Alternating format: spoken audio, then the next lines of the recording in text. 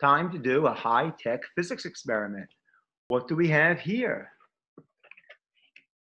Devin's donuts. When you have 6 donuts, we better get the mass of each one. I'm tearing the scale. Now it's 0. Okay, write this down now. 66.4 grams. Donut number 1.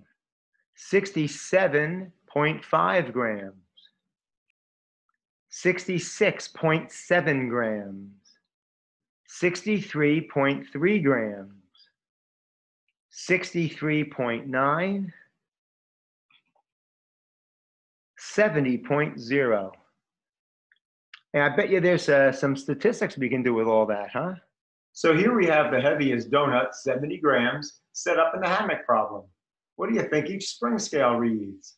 Now you might notice that we're using a different spring scale. The typical spring scale that you guys use is the green one, and that goes up to about 500 grams. Well, with such a light donut, we're gonna have to go with our special lightweight spring scale. This goes up to 250 grams. It's the blue one. We reserve their use strictly for donut labs. Now the question is, how are we gonna get that angle?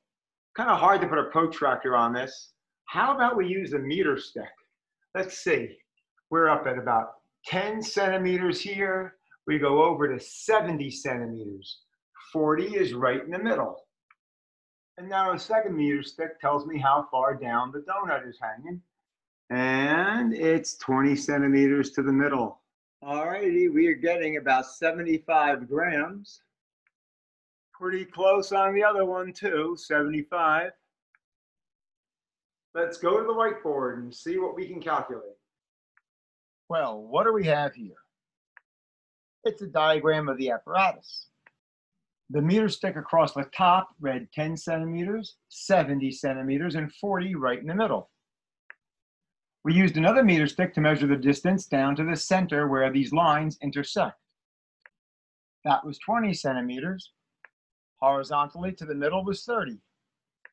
We can now find the angle from the horizontal. Tangent, a little bit of math, and we have 33.7 degrees. Time for a free body diagram. Now we have symmetry in the problem. Both of these angles are 33.7. It's the angle below the horizontal or the angle above the horizontal. It's the same angle. Of course, we have an x component and a y component of each spring scale. Each y component equally shares the load of 70 grams, so they're 35 each. Well, that has to be true because the x components have to be equal. It's not going sideways. Those angles are equal. Well, then these have to be equal.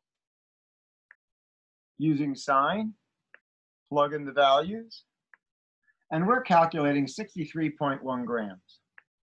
That's a theoretical value. We actually saw the spring scale read 75 grams. Well, then that's an experimental value. This gives us a percent error of 11.9 grams over 63.1 grams. Man, that's almost 20% error. So what could cause that kind of error? The spring scales themselves have some weight, and they tend to sag. I zeroed the spring scales, but even without a donut, when they're pulled to the side, their own weight when diagonal affects the reading. You can see that we have about 10 grams here, and there's no donut. Well, that explains most of our error. If the spring scale reads 75 grams, about 10 grams is just due to the weight of the spring scale itself hanging diagonally. Of course, one more part. I have to destroy the evidence. Just 5 more donuts to go.